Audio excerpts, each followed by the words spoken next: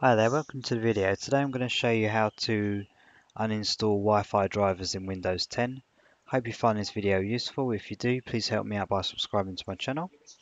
Okay, so if you click on the Start menu, type in Device Manager, then you'll see the Device Manager Control Panel Applications. So just left click on there and the Device Manager application will pop up.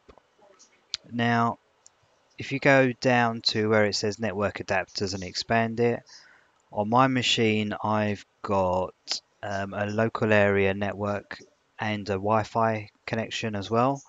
And then I've also got some VPNs, which is what these are as well. So the local, if I wanted to uninstall the local LAN driver, it would be this Broadcom here. But I want to do the Wi-Fi, so it's this one here.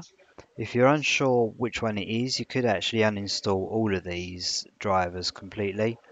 So what you need to do to uninstall the driver, if you just right click on there and then do uninstall device, and then if you click on uninstall, it's going to remove the drivers from your machine, and then on the next reboot it will rescan for the drivers and it will automatically install it for you. So it'll install the driver fresh for you.